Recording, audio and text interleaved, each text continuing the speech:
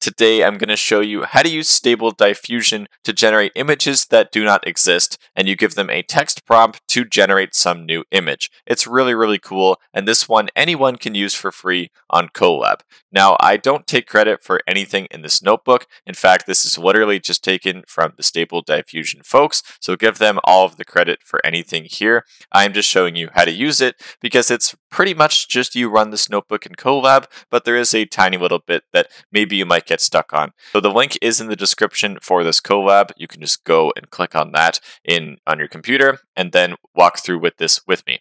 So you go to runtime, you should be in Colab, go to runtime and then change runtime to make sure it is a GPU.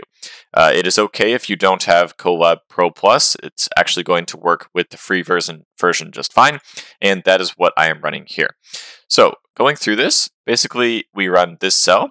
And you shouldn't have to write any of this code because you should have followed the link to get exactly this notebook here. We run this code, which basically just says what GPU you're running. It's pretty much always a Tesla T4 if you're using free Colab, and it will work just fine.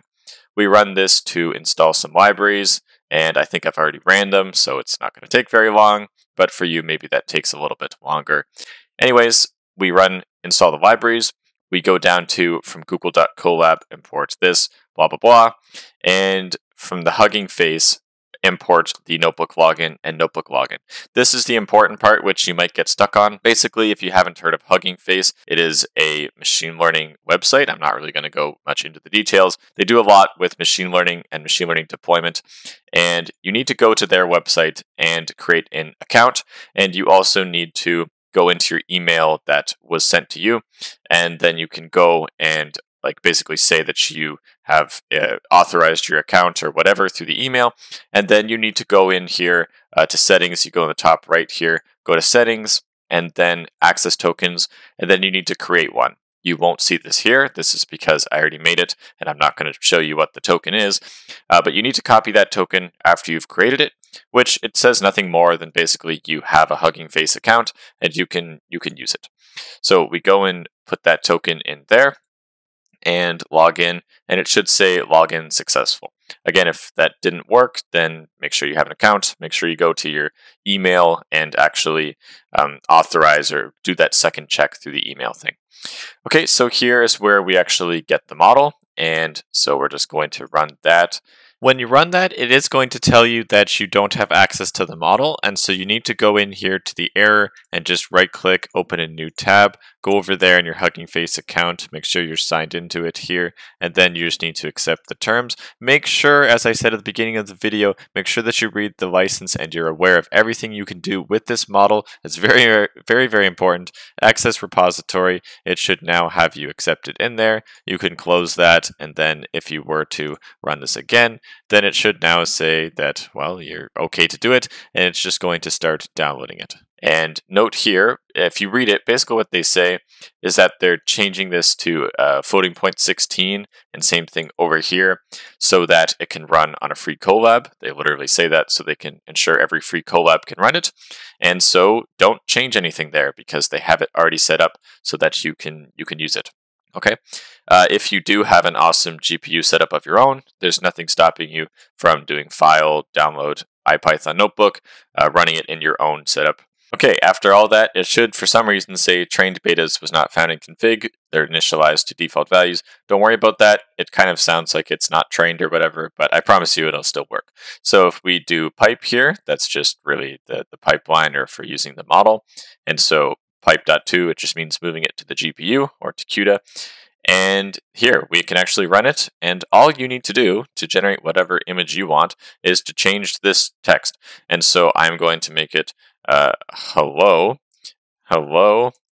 I am a man with a mustache and glasses in a bar. Let's just say that. Okay, I'm doing something kind of funny. If you want to save an image, then you can do it like that, and I guess it will, but I'm not really going to worry about what it's doing there. I'm just trying to show you how to create one.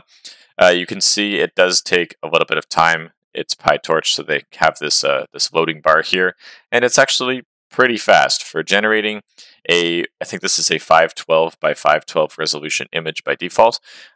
It's actually pretty fast, and you'll see, I'm guessing, I haven't done this before, but it's pretty good.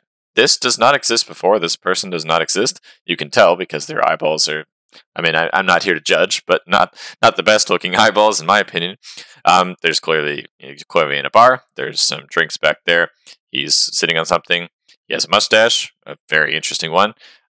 He's got glasses, and he's in a bar. So, looks good to me. If you want, you can go further down and kind of see the other things that they're doing.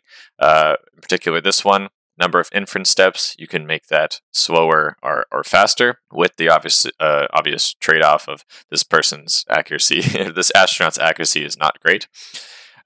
We also have, you could do multiple images. This guy's really funny. It's like a monkey face, and it's supposed to be just a normal person. I really like that one. And yeah, there's like also other sort of grids. And so every time you run the model, it will make something different, even though it should be all in the same sort of idea. Okay, you're allowed to play with that if you want. Actually, one more thing is that, yeah, by default, it produces images of 512 by 512.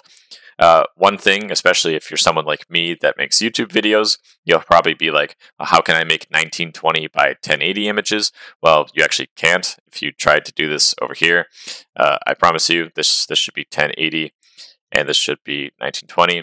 If we do run that, it is going to say, queued out of memory, tried to allocate 32 gigs pretty much. And so even, I've tried this on Colab Plus, and even on Colab Plus, it's still not going to work, even with their reduced capacity for the floating point precision.